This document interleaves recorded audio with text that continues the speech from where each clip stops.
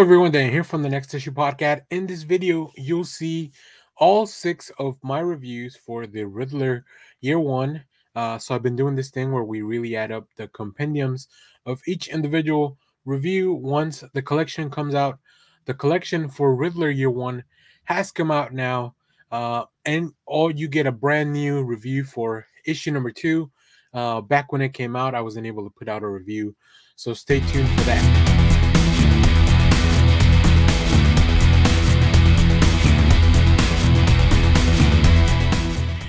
Hello everyone, Daniel here from the Next Issue Podcast. On today's video, I'll be doing a review for Riddler Year 1, number 1. This is an amazing book. I've been waiting for this for a long while.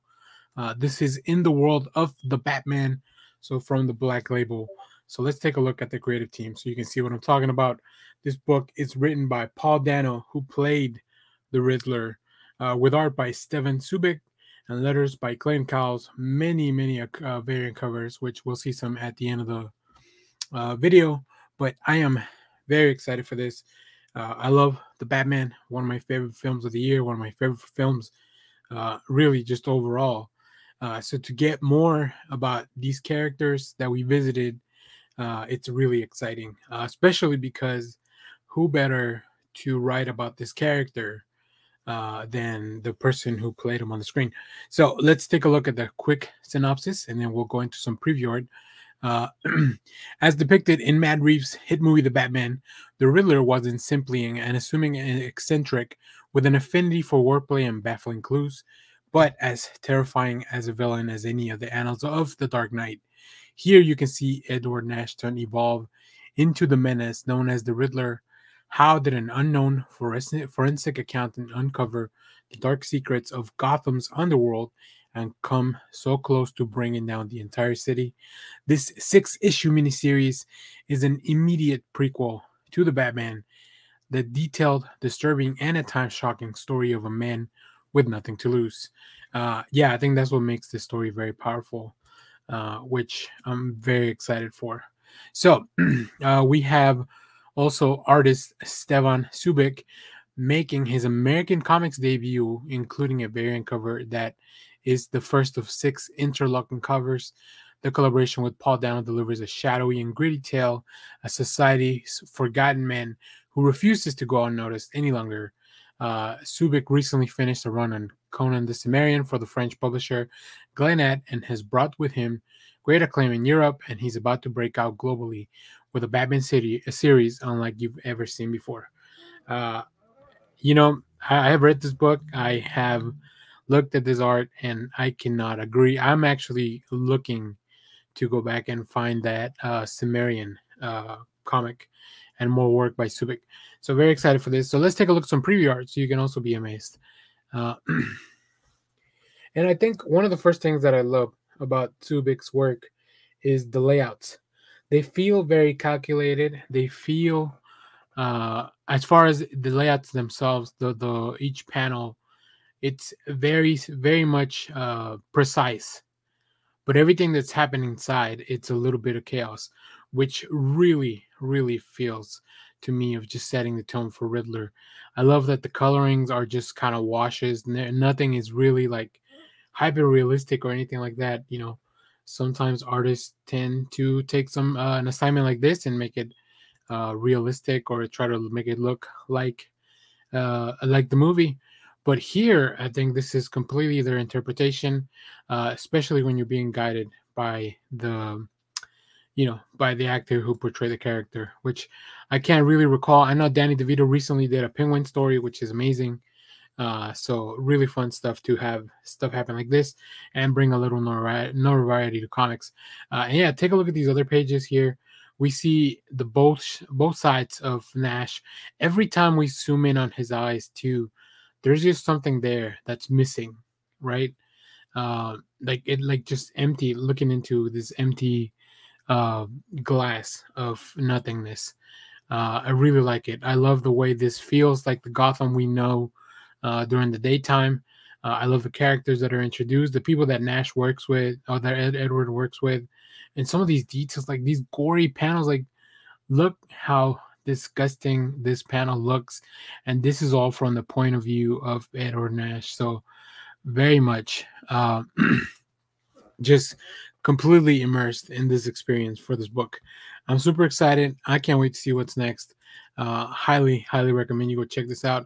Hopefully I can pick up some really cool covers, but let me know which covers you picked up.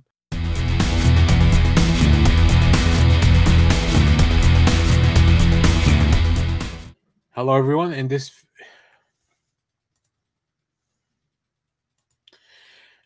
Daniel here from the Next Issue Podcast with a review for The Riddler, Year 1, Number 2. This is a new book from DC Comics. Let's take a look at the creative team. We have writer Paul Dano, the actor who portrayed the Riddler in the Batman film, as well as artist Stefan Subic, with letters by Clayton Cowles.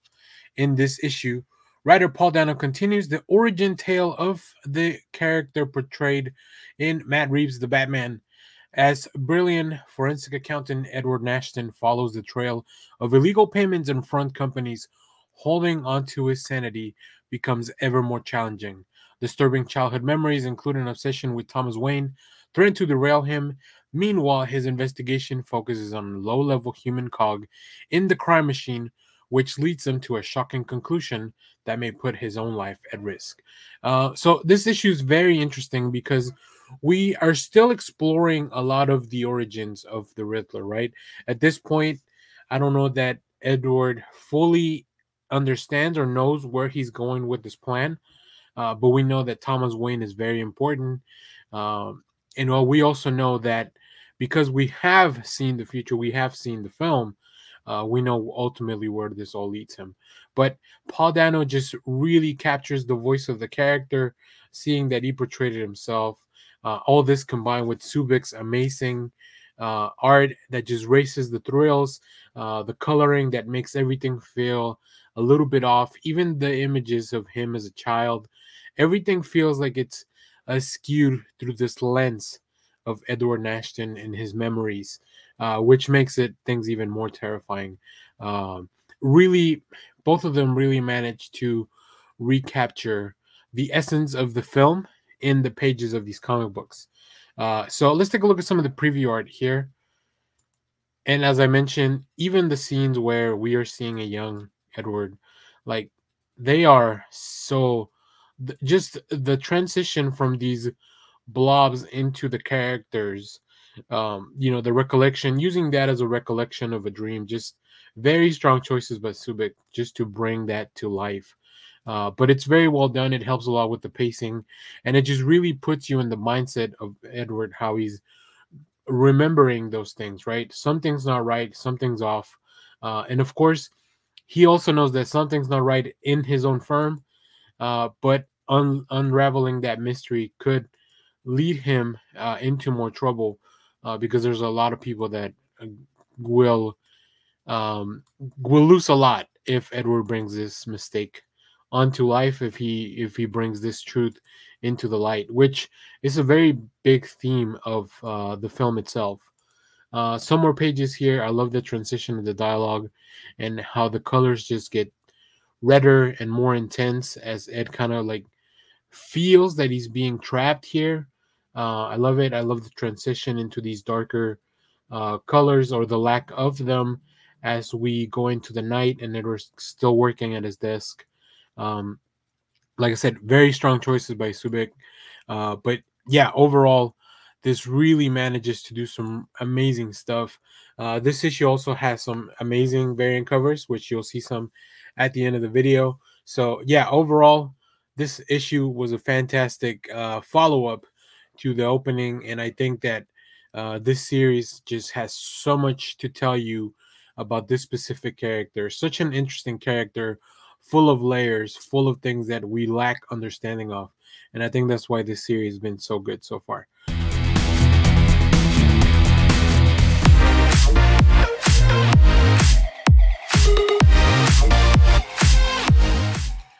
Hello everyone, Daniel here from the Next Issue Podcast. On today's video, I'll be doing a review for The Riddler Year 1, Issue number 3. Let's take a look at the creative team. So in this issue, we have actor Paul Dano on writing duties, with art by Stefan Subic and letters by Clayton Cowles, as they continue this origin of the Riddler, leading up to his appearance in Matt Reeves' epic film. Um, yeah, I mean, I have been waiting for this series to begin, and every issue has been a delight. I think Paul Dano really understands the character that he portrayed, and all the things that kind of led him there. That combined with Subik's fantastic art, his weird little layouts, all the little extra things that are being added, just it really adds that whole. It really feels like you're still in this world that Matt Reeves had set up with the movie. So in this issue, Edward reaches out to the daughter of of a mob victim who might have insight into their operation. Meanwhile, his boss at the accounting firm believes there's a reason to be suspicious of Wayne Industries' payments to Bruce Wayne, and his most daring move yet. Edward goes undercover at a company responsible for locking away highly sensitive documents. What he finds may lead to his most shocking revelation yet. So I don't have a lot of preview art, but I do have a few pages that we can go over and take a look at.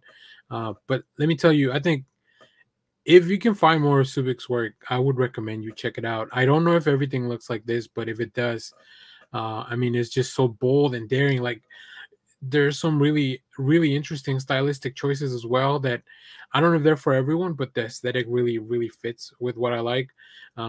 There's also a lot of what we saw in the movie, as far as like these little notes and the things that are scribbled away, like very much once again given those Seven vibes that the movie kind of brought on. And the way that Subik draws Paul Dano's character, I mean, it is just like his little facial expressions, how sometimes his fair, as you can see here, a lot of his face is kind of shaded out or covered up by his glasses or whatever the case may be. And then just even the characters, his interactions with other people, like you can see here on this third page with his boss.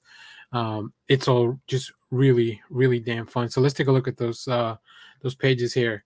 And here, like I said, you can kind of see everything that I was talking about. We see Subik like just giving us like the envelope with the layout lines still on there, like right. These are different panels technically, so it's just a really fun trick for pacing.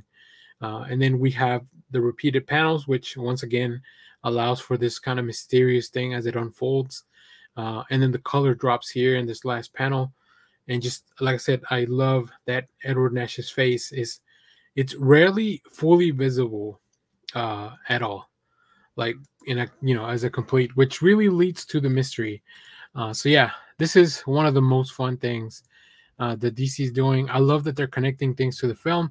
I love that the films are driving people to read comics, because I feel like that should be, of course, as a company, the main goal should be for them to make money. But as creators and DC editorial and DC Studios, one of their goals should be to bring people to read the source material, because comics are so much fun. So yeah, very excited for this. Also, some fantastic covers. You'll see some towards the end of the video. So let me know what you've been thinking about this series, how you're enjoying it, and let me know what you think, because even though we kind of know the destination, I think this journey has been really exciting.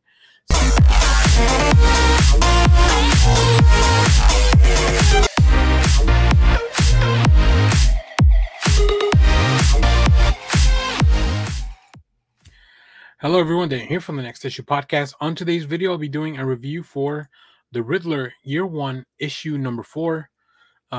This is set in the world of Matt Reeves, the Batman. So let's take a look at the creative team before we get into this. Actor Paul Dano and artist Stefan Subic continue their origin of the Riddler, leading up to his appearance in Matt Reeves' epic film, The Batman. We also have letters by Clayton Cowles in this issue. After a shocking discovery that unleashes a primal scream, we are sent back into Edward's past. So I really enjoy that this issue is really all about Edward Nashton when he was a child in the orphanage, which we saw in the movie.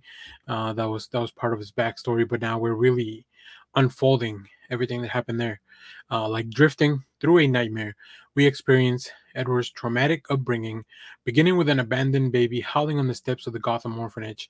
Through the filter of Edward's memories, we experience his brutal past, but also learn a once possible hope, a hope that was dashed and that led to a lifelong obsession and hatred of Thomas Wayne. So yeah, and I think my favorite part about this book and this series, and there's a lot of really good stuff, including the art, but my favorite part is that I wonder if this is Paul Dano's just expansion of the character's origin and how how he used these motivations to play the role in the film, right? I think if you're reading this, you really understand the Riddler that we saw in the film and why what he was trying to accomplish and his motivations. So let's go take a look at some preview art. I'll talk more about this issue. And this issue is probably one of the darkest ones, especially because we're dealing with a lot of childhood trauma from Edward Nashton. I love the lack of color and just specifically even the lack of detail in people's faces, expressions, and as we will see a little bit more forward, even the lack of expressions in a young Riddler. All the adults have this look like they just look very creepy, right? And I understand there's an ambience that they're trying to build with this book, and I think it really delivers. I think Subic is the perfect artist for something like this. The painterly style, the washed out tones, and I just love the panel progression as we zoom in here into a young Edward. There's also this really cool. There is a riddle in the book that you can solve throughout. At the end of the book, and a lot of the clues are laid out here in these opening panels. So make sure to go check that out. Maybe I'll make a small video on that, on the reveal of what it is. I'm a little proud that I actually figured that out. Although it's not the most difficult thing in the world, but sometimes details like that just fly over my head. There's also a really cool Mike Mignola cover for this issue that I hope I'm able to get. You can see that at the end of the video. But man, yeah, this series just I love the film. If you love the film, I think you're really enjoying this series because it only expands on the character of the Riddler in such a way that really makes you believe his motivations. But not only that, it expands on Gotham and explains what Gotham was like, years and years prior to the film. Gotham is as much part of the problem here as the Riddler, and it's part of that exploration that Paul Dano and Subic are going through in this book. Specifically, like I said, this issue deals a lot with the childhood trauma, and that's probably even stronger. Is just so well done. Very excited for this series to continue. So as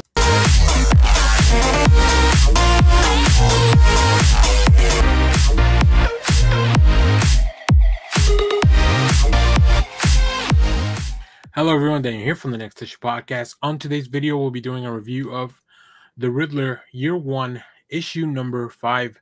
The story continues here. So let's take a look at the creative team before we get into all this. This story is written by Paul Dano with also additional writing by Ezra Klein for page 27. It's used very wisely. It's really interesting to have an additional writer, but it makes sense. With art by Steven Subic, letters by Steven Subic, and Clayton Cowles for some of the last few letters. Also, a lot of really cool variant covers that you can see towards the end of the video. In the penultimate issue of the hit miniseries, features an unusual break in format, as we will see Edward Nashton constructing his master plan for taking down the corrupt officials and criminals of Gotham City in the pages of his journal. As his mind spirals deeper and deeper, so too does his writing become more unhinged.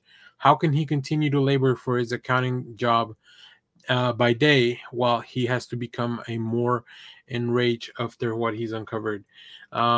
Yeah, I mean, this one really escalates. I think this is one that feels the closest to the Edward Nashton that we know from the film. Like he feels like he's almost there.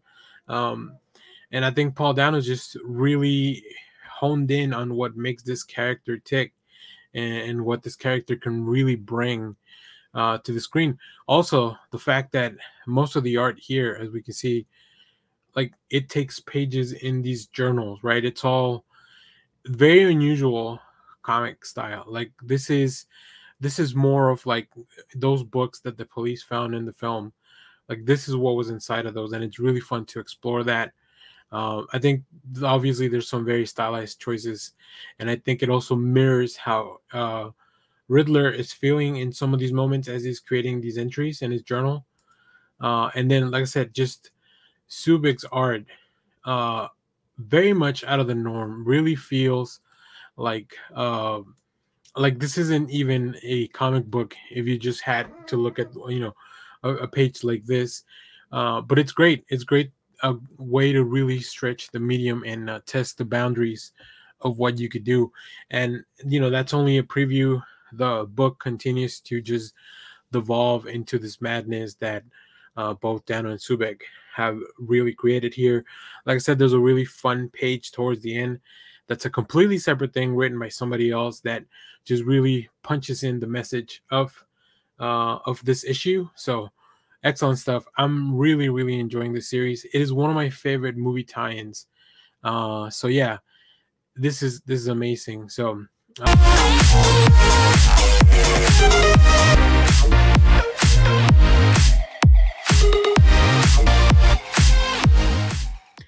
hello everyone, that you're here from the Next Issue Podcast. On today's video, I'll be doing a review for The Riddler Year 1, issue number 6. This is the finale of this series. And boy, what a book it's been.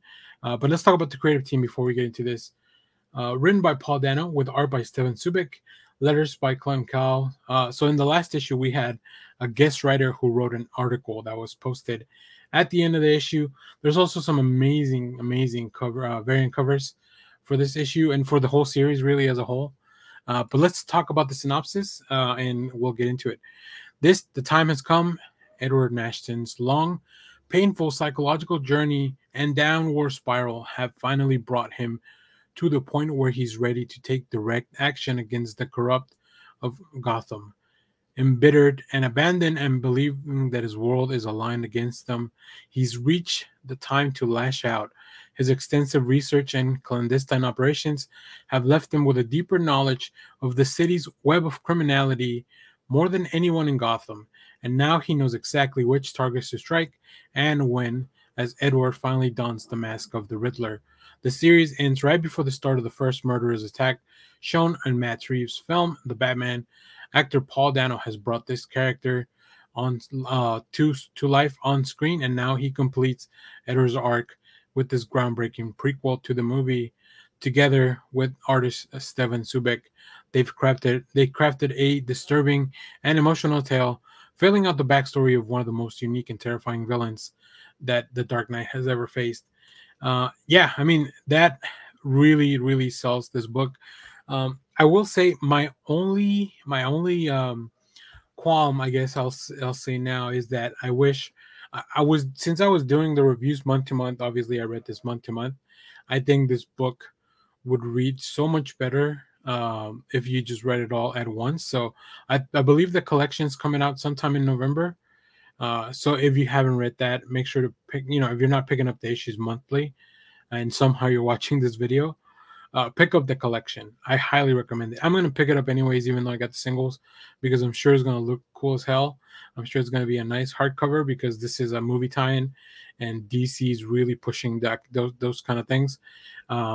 And I would even say on the reread, I would probably just read this and go right into the movie, as the synopsis said. Like the book really flows really well into that.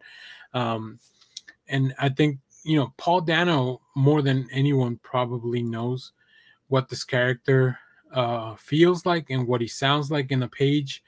So I think he really brought that to life here in this book, combined with Subik's amazing artwork that feels off kilter and not fully complete. Like it feels like a fuzzy memory, like you're retelling this in like something. It has a feel like that. It definitely also has a very gritty feel, like the movie itself. So let's take out some preview art so you can see what I'm talking about.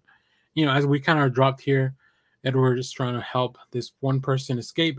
I won't go too much into details as to who she is, so you can kind of, if you've seen the movie, you probably know a little bit of what's going on, but I'll leave it vague in the review. And then we get to see a little bit of a tour of Arkham, where it was an orphanage and now it's kind of an abandoned place, as we've seen in the film. And just all this, like I said, all the facial expressions, like all the incomplete faces, the small panels, really dark stuff, like it really sets the mood, right? It kind of brings you right into the movie. And then I love the transition here in this middle page as we get into the red tone, because that red tone really feels like the film. And then when we switch over to just the Riddler, the title page, I guess, here, as we see chapter 6, as he's leaving the asylum, like it just, this is now, he has become the Riddler that we know from the film, and his mission is now very clear in his head. So from there, you really capture with the feeling of the film, and it's really fun to see play out all throughout the series. So this book also has some amazing variant covers. I probably have so many copies of this book, that more than I should. But I mean, just the imagery for this film and this story has been amazing. Like whether it's Subic doing it on the interiors, or whether some of these artists like Jacques and Sienkiewicz that have been tasked with giving us some amazing covers. This, like I said, this book really just ends right before the opening scene, and it's crazy to know, like, even though you know kind of where the story's going, the ride was really the fun part of this one. So very entertaining stuff. Really adds a lot to the world building of the film, which I love anyways. So it's a great companion to the film. So I'd be curious to hear from, like, maybe some of the actors from the film, or people that are working. I know they can't really talk about it right now because of the strike, but Matt Reeves could. The directors aren't on strike, so maybe I'll send him a tweet to see if he's read this. Maybe I'm sure he read this way in advance. So I wonder how much of the process, Paul Dano was involved with, either editorial from DC or like people from the film, from Warner Brothers. So I think that'd be interesting to explore. Hopefully this strike comes to a resolution where everybody gets paid a fair wage soon, so we can, so people can talk about stuff like this. And as we get ready for more DC films, I hope that we do more tie-ins like this. I think these are fun, especially if the people involved, like this week, we're also getting the actor plays Miss Marvel, Yvonne Villani. She's co-writing the Miss Marvel book. Like, that stuff is cool, right? So just a little bit, those little details connecting the movies and the TV stuff to the comics, it's always a lot of fun. I think DC's been doing a great job with that. I feel like Marvel could do a little better, but that's besides the point. So if you have read this book, let me know what you thought about it down in the comments. As always, thank you for watching, everyone. Remember to share, like, subscribe, hit the bell so you know when we go live. That is most Saturdays, 10 a.m. Central Standard Time. Let me know what you thought about this issue. Let me know what you thought about the series overall. And thanks for watching, everyone. Bye-bye.